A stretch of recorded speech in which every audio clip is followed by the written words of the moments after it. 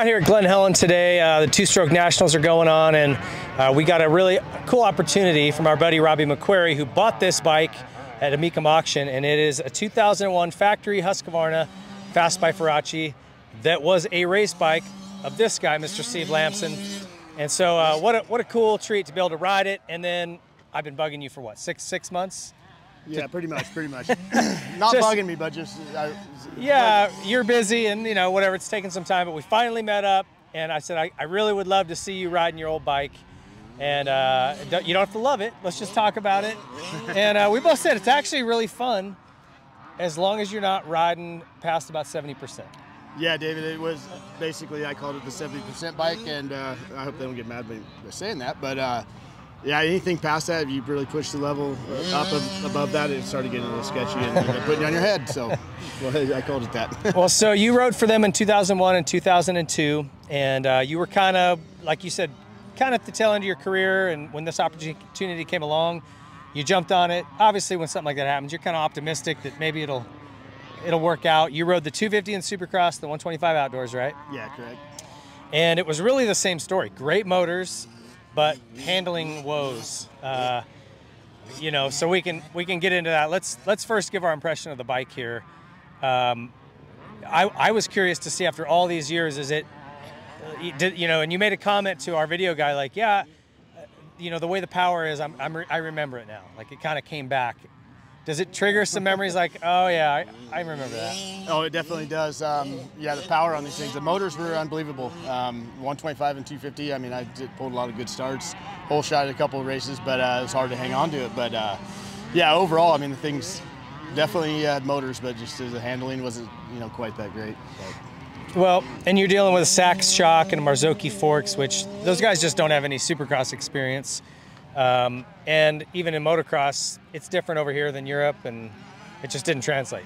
Yeah, and like our comments today, like you said, it was really stiff in the beginning. It doesn't take the plush bumps very well, but then as it'll blow through the stroke, you know, so kind of opposite of what you want. It's a complete opposite of what you're hoping to have. But they busted their asses. They really worked hard on trying to make it the best they could possibly make it, and we tried a lot of stuff, and the forks are big forks on that thing, you know, but we always had a little bit of a problem with them, you know, so. But overall, I mean, it was an okay bike.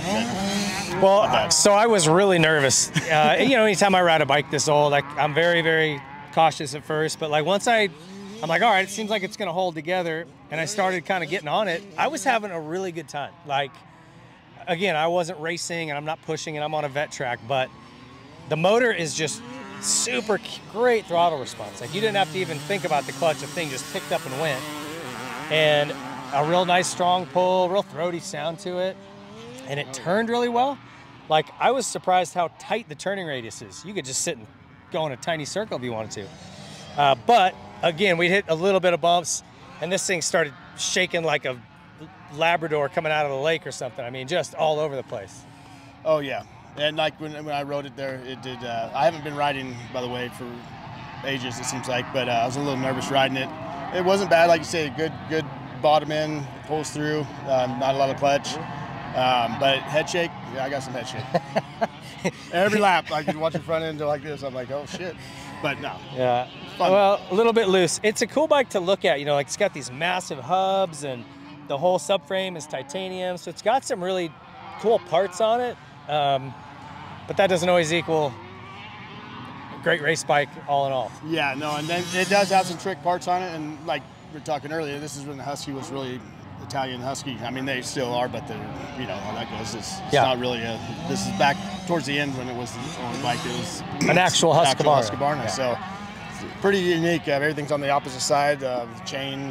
A little short Kickstarter that has a lot of compression. Doesn't feel too good when you kickstart it. But you were telling me a story. The first time you rode it, you took it over to Europe and did some races, Supercrosses over there, and you told those guys, "Hey, I'll do this deal, but I want that exact setup."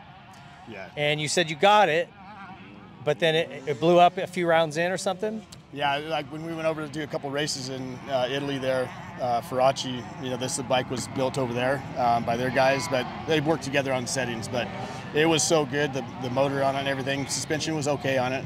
But like I told Ferracci, I go, I don't want to be showing up at Anaheim 1 unless I'm on that bike. This bike here, you know, the one I had over there. And he made it happen. And like I was telling you earlier, it made it through the first few rounds, and then I think it was Phoenix, something destroyed, that came apart in the motor, so that one was done. So I was like, oh shit. And it was never the same.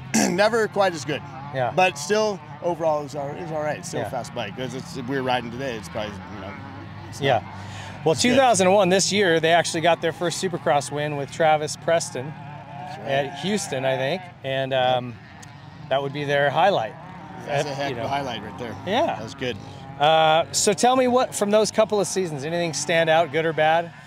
The only thing that kind of the bad part of it, I did get hurt pretty good on this bike, which I could have got hurt on any bike. It was just motocross and supercross. So, but it was just not very reliable sometimes. You know, the motor seemed like for a while I was struggling getting through a 250 outdoor. I did ride this in the outdoors, I think 02, and I could barely make it through a race without pushing it off the track. So I was getting more PR by interviewing after why I pushed the bike off the track. Your training was, I'm going to get some training in after the moto. I'll push it back to the Glen truck. Helen here. I remember racing here, and I had to leave it in the back corner because the hub destroyed on the back, and I couldn't push it, and I just hiked back. But no, I mean, good times for sure. I mean, I'm not telling anything bad about the team or anything. They busted their butts. Robby McQuery was a great guy. It was a lot of fun and a man of his word. Yeah, no, he always seemed like a great guy, and you know, the bikes looked cool. I just remember hearing stories from Travis and JT, how these things were kind of volatile. Yeah. I know that we had a big team at times. I mean, Chris Gosser was on there. And, Goose. He would stay with me when we'd go to Northern California around Hangtown time, and he was pretty much over it at one point, you know, and didn't want to race no more. So I said, "Oh, you don't want to race no more? I'll make a phone call, Colorado, and take care of it, okay?" "Oh, please do." And so I called Ferracci and said, "Hey, Chris Gosser don't want to race this thing no more. He hates it. Tell him to sit home and watch cartoons and eat cereal. I'll pay him." So that's all it was. Is that easy? So he stayed home, yeah. He still hasn't thanked me to this day, though. That's funny. Well, pretty funny, though. It was pretty fun bike. Like I said, I wouldn't want to ride this on a national track because of the chassis and handling, but I really had fun on the engine. Just getting into it and coming out of turns, the thing wanted to just go. It was pretty fun. I did have a lot of fun today too, right now. So. And you were talking a little bit about the grips. I was laughing because these are full waffles that, you know, with the grip shaved down, or the waffle on top shaved off. And this is how half waffle grips became a thing. And I didn't know if around this time if they made half waffles. I think they did. But you said you liked the little lip on the edge. Yeah, that's what it did. Is they did make it, now I think about it, half waffle, but they didn't have this lip at all. Yeah. So my hand would slide off right on the edge, I guess. So I did the same thing at Honda. Stock Honda grips, shaved them all down, a half waffle, and they had the big lip out here. And that's the old school way to do it. Yeah. Right on. Funny, well, man, I sure appreciate you taking the time to come out and do this. Thank you. It's always good to see you. You know, I know you're training military guys, and it's kind of your main gig now. So how's that thing going? Keeps you busy. Just bringing me out here, I appreciate you having me, and probably maybe get on the bike a little bit more now.